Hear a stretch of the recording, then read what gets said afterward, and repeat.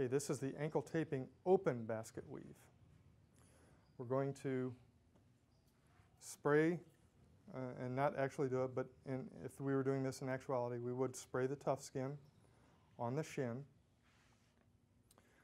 We would apply pre-wrap. Doesn't have to be anything special, just neat.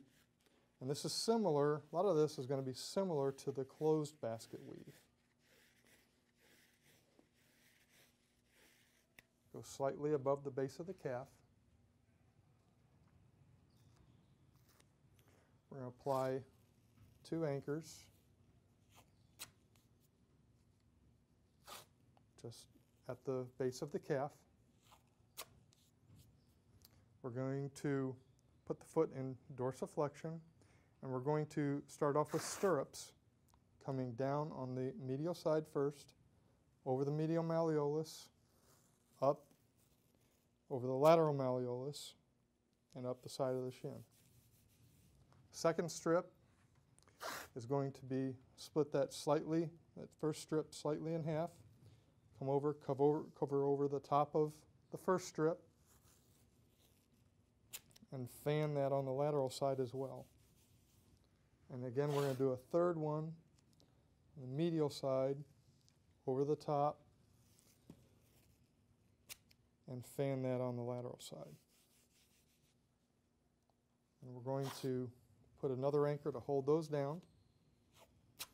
And then we're going to apply the horseshoes. Now the horseshoes are a little bit different in the open basket weave than the closed basket weave, in that they don't cover the front of the shin.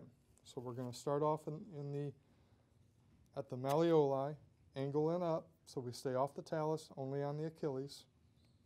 Second strip is going to come slightly above that, making sure we don't go all the way around. We only go from stirrup to stirrup. I made that one just a little long.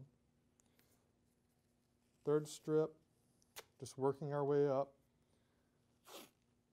just leaving that open on the front.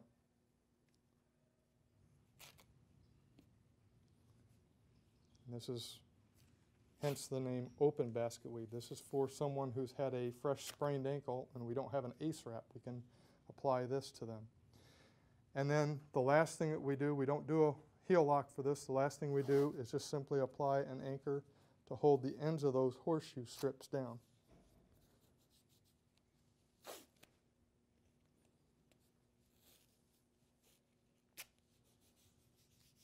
And that's the open basket weave.